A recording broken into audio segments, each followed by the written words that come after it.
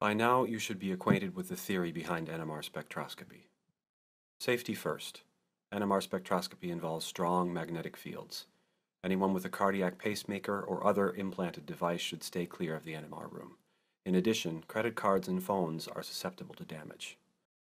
The long desks mark the minimum safe distance from the much stronger magnet of the 300 MHz NMR.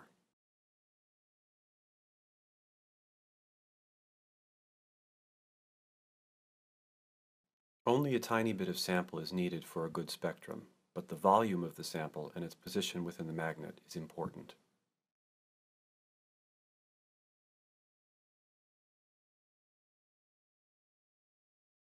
Always prep the sample in the hood and use a new pipette for each transfer. If you're running a neat liquid, simply add enough of it to fill 3.5 centimeters of the NMR tube. We use tetramethylsilane, or TMS, as an internal standard for calibrating chemical shift. Add 1 drop TMS. Carefully cap the tube and gently shake to mix. NMR tubes are fragile and pricey, so use care when handling them.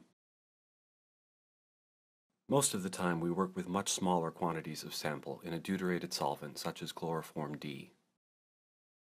NMR solvents are also sold pre-mixed with TMS, so be sure to check the label. For liquids, place 1 small drop in the NMR tube. With a new pipette, add solvent to a height of 3.5 centimeters.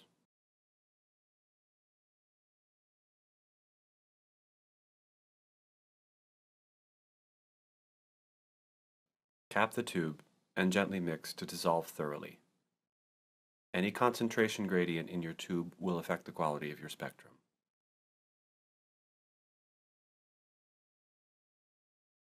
Solids must also be completely dissolved. First, determine that your solid dissolves well in ordinary solvent, which is much cheaper. Then prepare a solution with the deuterated solvent in a very clean, small test tube.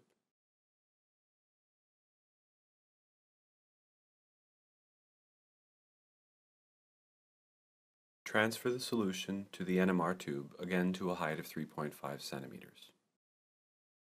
Make sure there's no undissolved material. Any particulate matter in the NMR tube will affect the spectrum.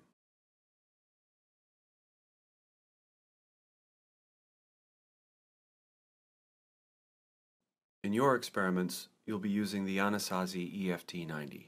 The large enclosure houses the permanent magnet and RF coils, while the smaller enclosure houses the spectrometer.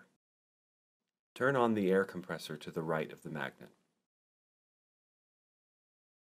Open the sample chamber and slowly press the button at the upper right to eject the standard, a sealed amber glass tube. Using a Kim wipe to hold the spinner, replace the standard with your sample.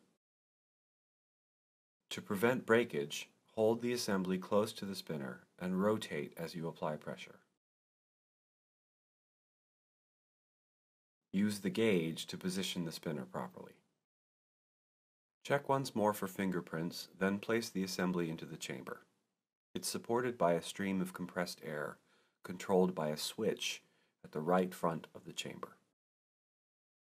Gently turn off the compressed air, and then turn it back on. Check to see if the assembly is spinning. If not, eject and repeat.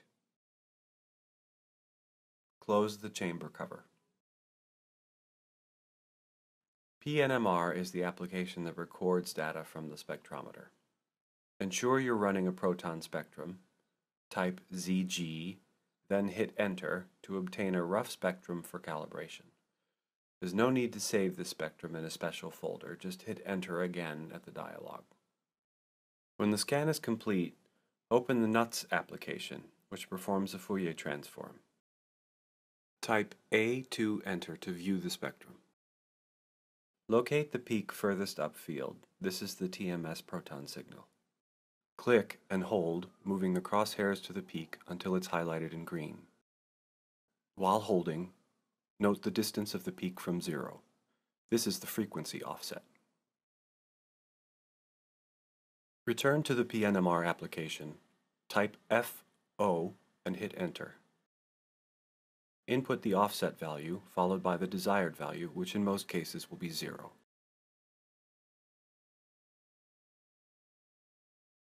Type SHIM enter to start the shimming process, which adjusts the homogeneity of the magnetic field. At the prompt for relaxation delay, enter 2 for a concentrated sample or 4 for a dilute sample. Most of our samples will be concentrated. Multiple scans improve the signal-to-noise ratio in your spectrum, but take more time. When the shim is complete, type NS enter to set the number of scans.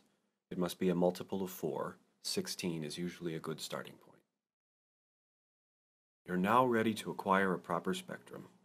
Type ZG enter, but this time enter a file name, pointed at the appropriate folder.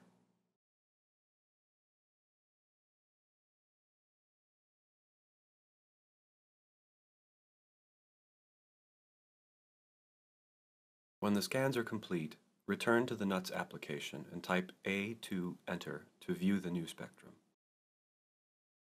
To export your spectrum for analysis in other software, locate the folder you chose and copy the .h1 file that was created. Now it's time to clean up. Open the sample chamber and eject the assembly.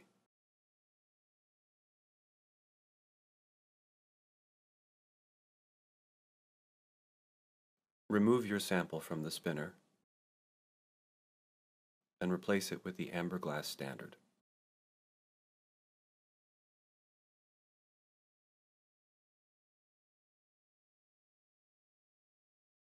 Reload the magnet with the standard.